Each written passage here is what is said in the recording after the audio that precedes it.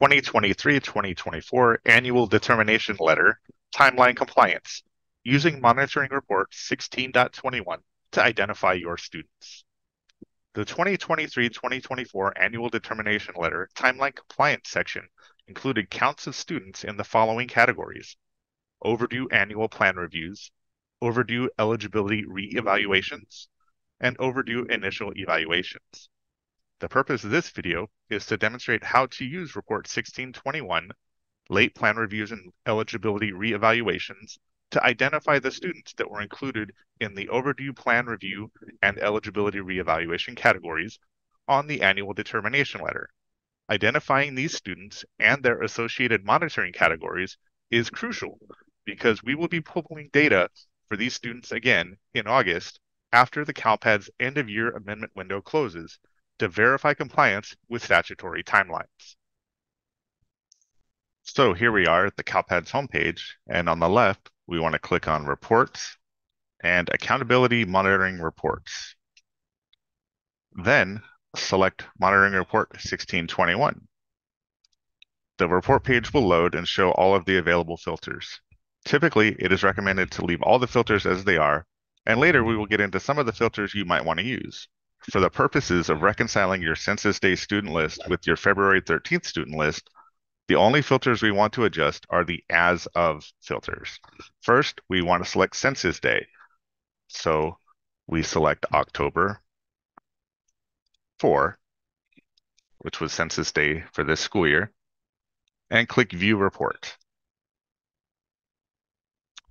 It may take a few moments for this report to load.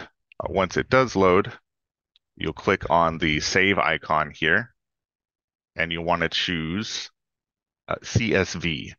CSV is basically a text spreadsheet that will allow you to sort and filter and manipulate the data, whereas if you were to download it in an Excel format, while the tables look nice and everything is very readable, it's not very useful for manipulating your data.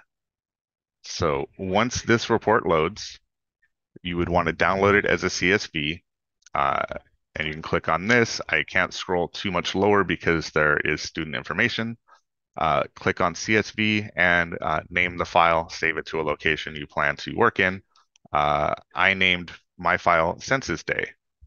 Once that finishes downloading, you can change the date to February 13th up here. That's the date where you want to compare and find students that were enrolled on both days. That is the student list that was looked at for the annual determination letters. Once this report loads, do the same thing. Click on the save icon, choose CSV. I saved this as February 13th. Once you have the two CSV files, locate them on your computer and open them both, like I've done here. So you see I have two CSV files, Census Day on the left, February 13th on the right. For ease of use, we want to combine both sheets into one Excel workbook. It's very simple. Click on the name of the worksheet down at the bottom here, February 13th, and drag it over to your Census Day document and let go. And see, once you do that, you've combined both tables into one workbook. And I have that combined workbook here already saved. And this is, you can look back and forth between your Census Day and your February 13th data. Now that we have this put together, we can use VLOOKUP to identify students on the February 13th table that are also on your Census Day table. And so what we want to do is create an empty column to the right of the meeting information.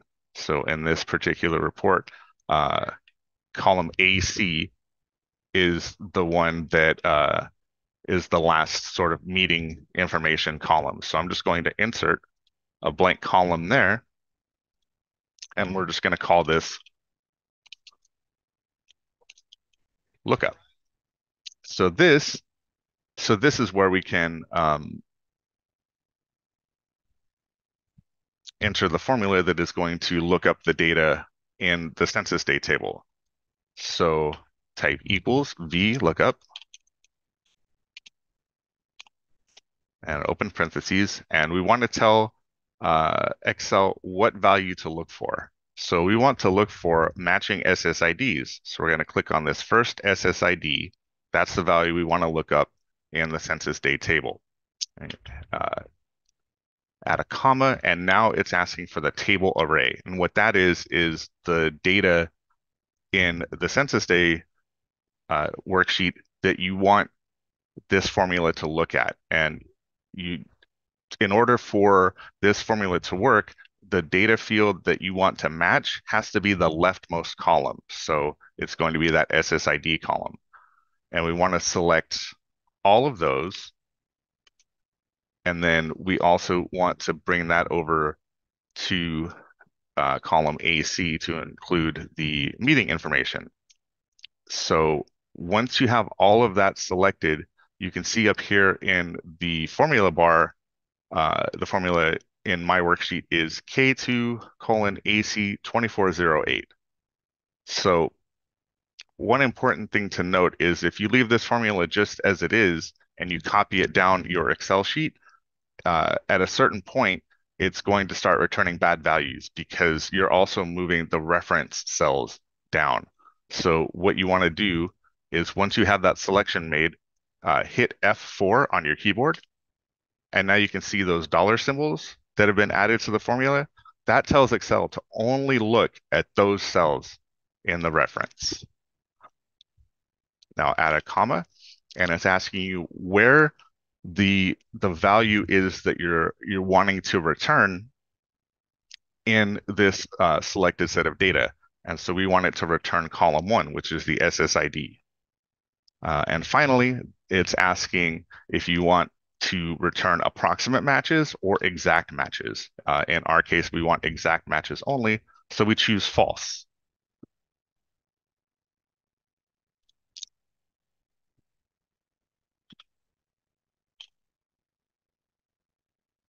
And then close the parentheses, and that is our formula. So we hit enter, and it may take a moment to return the value, but we can see over here in the field that this SSID is a match. Now, in order to copy this formula for the rest of your results in the February 13th file, you can double click on when the arrow or the plus, the big plus turns into a smaller plus. If you double click, it will copy the entire formula all the way down your spreadsheet. So you don't have to click and drag and wait for the page to load. This is a very simple way to do this, and it copies it all the way down. So now that we've got the lookup values, so we can identify the students in our February 13th worksheet that were also present on Census Day, we're going to need to filter our data. To do that, you can go to Sort and Filter in the Home ribbon and click on Filter. You can also find this in the Data tab of the ribbon and click on Filter there. And essentially, we want to filter the columns by particular values. So make sure you just have a single cell in the top row selected and click filter. It will apply the filter functionality to every row or every column. Once you've done that, click on the drop down under your lookup, and we want to get rid of the NA values. Those are values that did not match. Those are values that did not have an enrollment on census day.